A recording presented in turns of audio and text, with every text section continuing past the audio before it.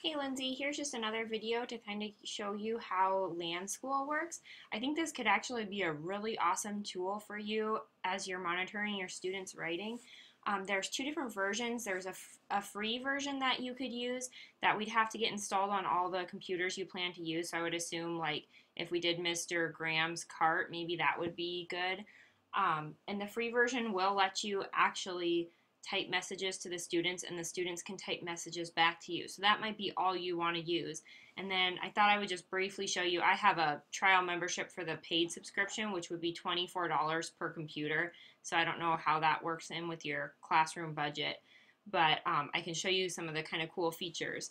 I actually have this hooked up to my personal computer. So here is what like a student computer would look like if you had your students up, and obviously there'd be more than one. There'd probably be, this would all be filled with student computers. So if you want to actually send the student a message or see their screen bigger, you just have to click on it and then you can see what they're doing. And I'm just going to go over to my personal computer and start typing.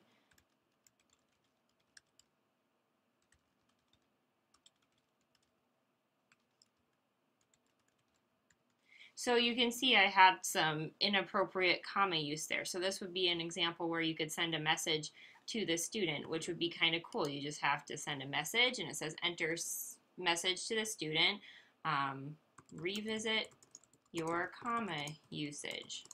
What do you think you did wrong?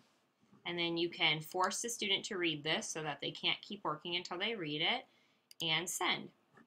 And now you can see that I received it on my side right here. So I have to read that, I have to close it. So it's a really nice way that you could send messages to people. If you do the paid version, there's some really cool things you can do. You can do class voting, so you could do polling with them. There's a test mode, so you can make sure the students are completely secure when they're taking tests and they can't get on the internet and they can't be messing around. There's this run mode where you can actually pull up computer programs for them.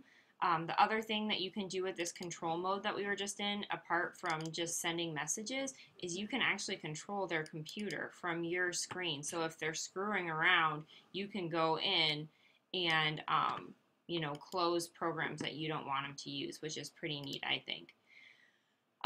There's a snapshot where you can take a snapshot of student screens. You can obviously send them messages, you can send them voice messages. If you click this, it will completely, like, my screen goes completely blank, so, and it says eyes to the front of the classroom, so if they're screwing around, you can do that. You can limit the web so they can't surf on the web. You can take away apps, and then you can also take away their printing capability. So there's some really neat things with the paid version, but again, if all you're wanting it for is just sending notes to the students, the free version might be a really good idea. If you're interested, just let me know, and we can set up some demo with some of the lab computers and you can play with it. And if you like it, I'd be happy to do the installation on all the other computers for you if it's okay with Emily. So that's just a really brief introduction to LanSchool.